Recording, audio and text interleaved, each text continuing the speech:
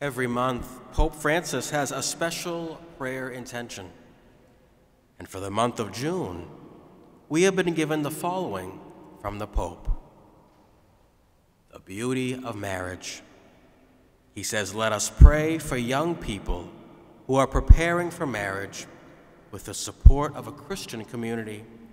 May they grow in love, the generosity, faithfulness, and patience.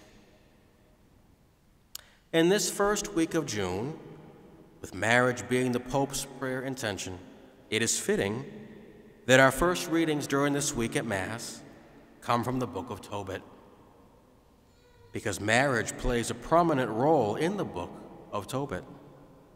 And we see how the guiding hand of God brings people together and how trusting in God's protective hand keeps these people together. Yet the reading that we heard today from the book of Tobit acknowledges the pains of life, including the evil and demonic. Today we remember two saint martyrs, St. Marcellinus, a presbyter, and St. Peter, an exorcist. And we are reminded of the evils of this world, but God does send us deliverance. God brings people together and keeps them together in a variety of ways. In the first reading, Tobit is grief-stricken and actually prays for death.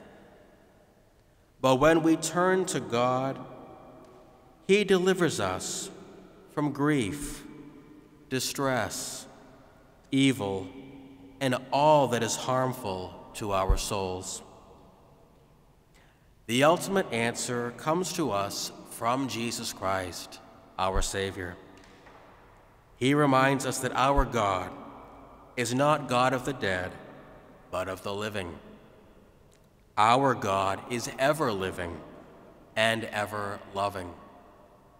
And we pray that married couples can help each other in good moments and in bad moments.